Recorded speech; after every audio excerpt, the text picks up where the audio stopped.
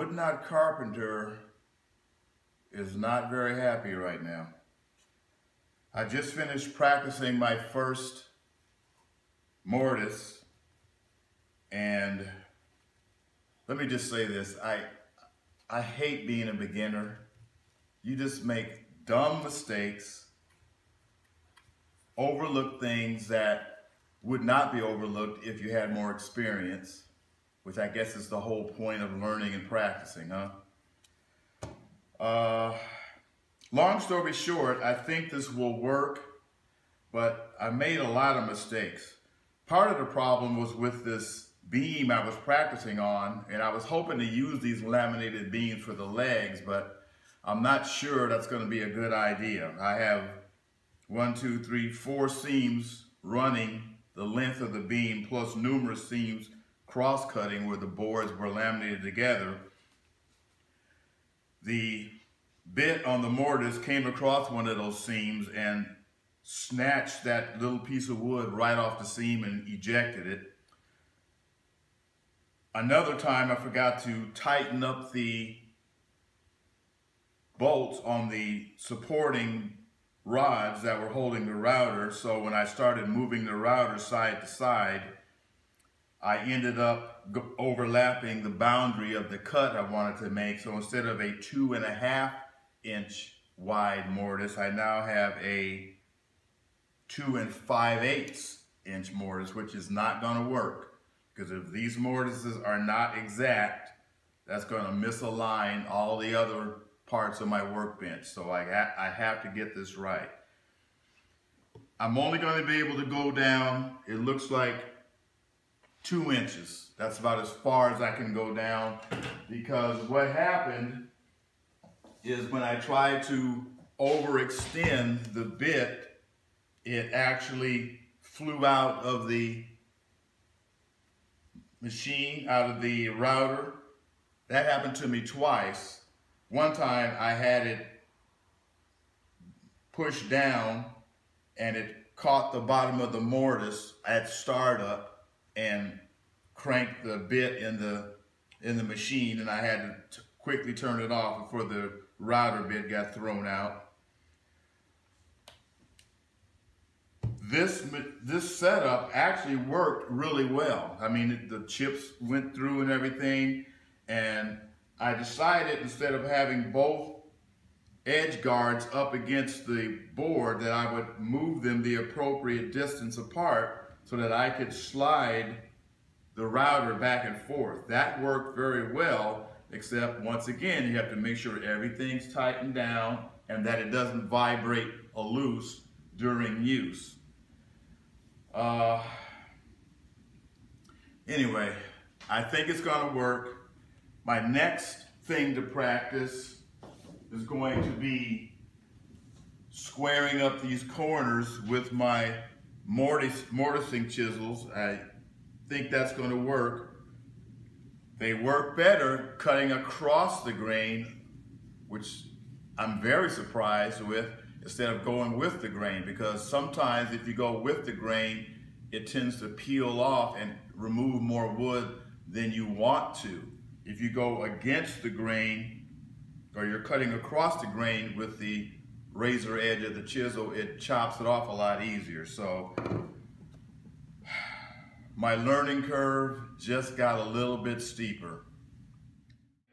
Thanks for coming by. Take a look at some of the video after this and you'll see what I was trying to do and what happened. And when I come back, hopefully I'll have all these bugs worked out, and when we work on that real foot unit, we won't mess it up. Because if we mess up the real piece, then we're going to have to reconstruct that piece all over again. Which, hey, I guess if you have to do that, you have to do it. Long story short, especially to you young kids out there, if you are trying something new and it is not easy, do not give up. You have to persevere, you have to practice, you have to go through the sweat and tears to learn it, which is what I'm doing right now. No, just kidding. Check out the videos and you'll see what happened, guys. In the meantime, take care. I love you. See you on the next episode.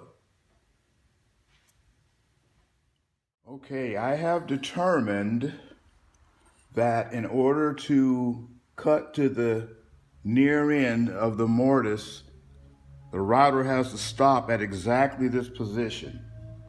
So I have cut this block exactly the width of the foot unit. I'm going to slide it in here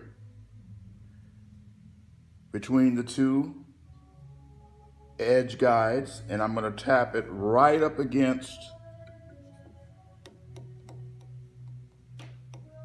the router, just like that. Now, in order to hold it there, I'm going to clamp it.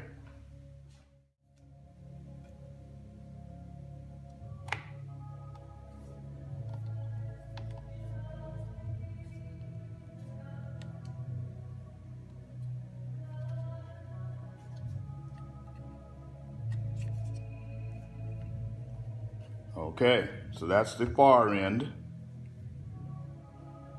And now I'm going to put a similar stop up here to keep it from going the other way.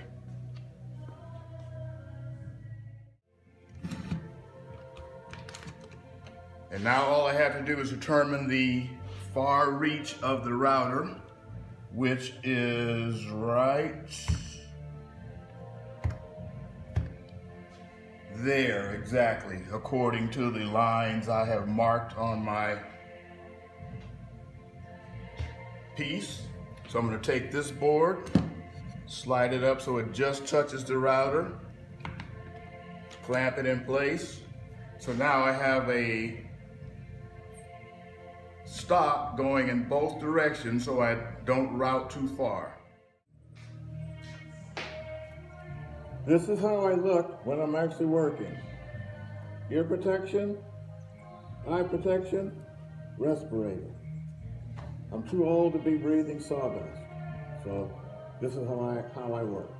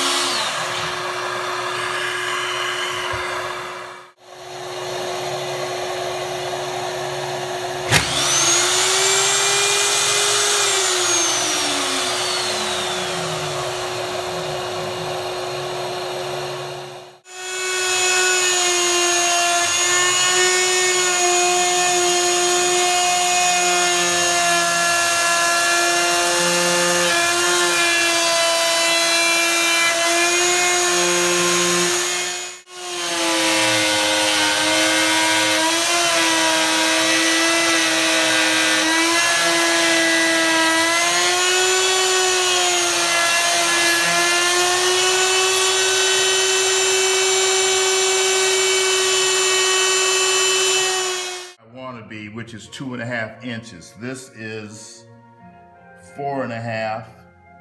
So I would like to have this mortise go down to this far from the far edge, but I just don't think I'm going to be able to do with that, because even now this is so steep that I don't think I can get in here effectively with my mortising chisel.